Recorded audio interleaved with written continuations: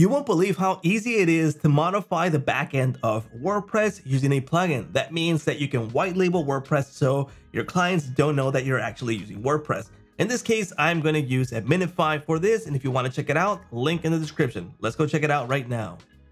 What's up everyone, my name's George and I want to show you Adminify. Now, it's one of the easiest plugins I've seen to customize the backend of WordPress. Now, in this case, I've already installed it on my WordPress site and you can see there's no WordPress details here. And I can even change the name of the plugin so it doesn't say WP Adminify. Now, before I show you how to set this up in the settings, let me show you the sponsor for this video, which is Hostinger. They provide great share hosting plans that are really affordable. So if you want to check one out, link in the description, jump to hosting, go to web hosting, and they have several shared hosting plans. In my personal opinion, I like Cloud Startup because they give you dedicated IP, plus a lot of more features. But if you want to go for the affordable version, check out Business or the premium one. So right now we're going to use Cloud Startup and I'm going to show you how to apply the discount coupon code. Now, once you're here, you're going to be asked how many months do you want to pay in advance. I recommend 48 months. You lock in the lowest renewal price, lowest price, and you're good to go for 48 months. Now, right now the price is $479, remember, for 48 months. But if you add my coupon code, it's going to drop to $131 with 57 cents. So you're good to go for 4 years with the discount code. Now, let's go to WP Adminify. Like I said, I've already installed the plugin, added my license, and I went through the initial setup process, which is straightforward. Now, we're going to go into this, okay? So Adminify, first of all, you're going to be able to enable and disable modules in Adminify. So first of all, do we want to use Adminify UI? Enable this. I mean, that's the whole reason you want to use Adminify. But if not, you can go ahead and turn it off and you'll see WordPress over here. You'll be able to modify the rest of the things, but it will look like WordPress. In this case, you might not want that, all right? Now, if you want to enable this for folders, for example, it's enabled for category, pages, etc. If I go to pages, check how it's going to look, all right? So you can see we got a lot of settings. We got some create new folders, the search. It's a little bit better than what you have normally on WordPress. Let me go ahead and disable it just to give you an idea how that looks. Let me go ahead and save this. Go back to pages. And you have less options. See, you don't have the search options here like you would with the option turned on, all right? So there's a lot of more customization there. Login customizer. So we can customize the login so it doesn't look like WordPress, redirect URL, admin notice, admin columns, menu editor, etc. There's a lot of settings that we can tweak right here. Then you have your customizer. So in this case, maybe the colors that you're displaying right now you don't like. Maybe you want something like this. The body font, the background style, etc. All of this can be customized. Let me go ahead and save it. And we're going to be able to look this admin panel in a different way. There we go. Now it has that blue style.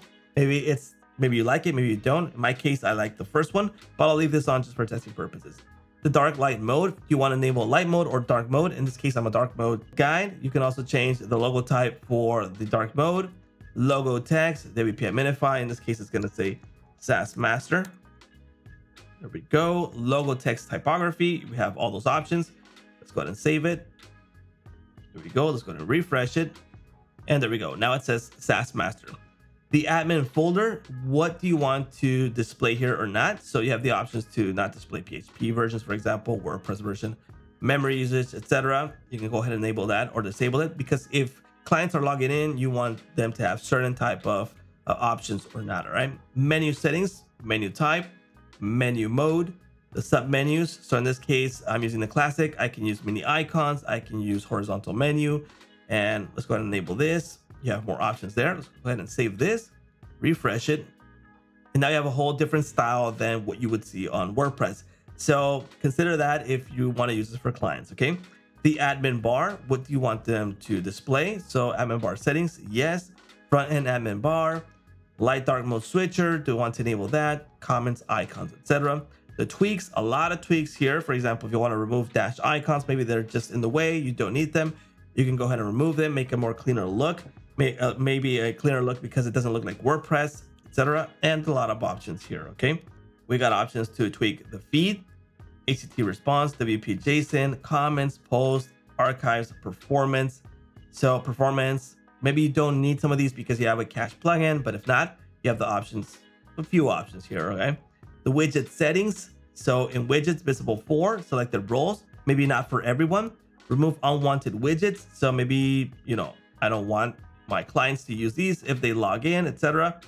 You can remove those, the sidebar widgets, the admin notice, module settings for folders, post, quick menus, disable comments, Google page speed, duplicate post, etc. Admin activity logs, so for who is it going to be available, the asset manager, custom CSS.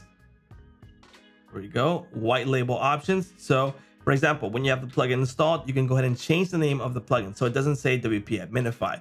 So you can say Saas Master, my own plugin description, menu label, the link that plugin is going to go to, and you're good to go. So that's over here in the plugins. Let me go ahead and find it because now it's in the top. In plugins right now, it says WP Adminify. So maybe you want to tweak that so it doesn't say WP Adminify in case a client logs in. But you have a bunch of settings that you can tweak your backend using Adminify. So if you want to check it out, the link we provided in the description. If you plan to grab your shard hosting plan, do check out my coupon code also in the description. And that's a wrap.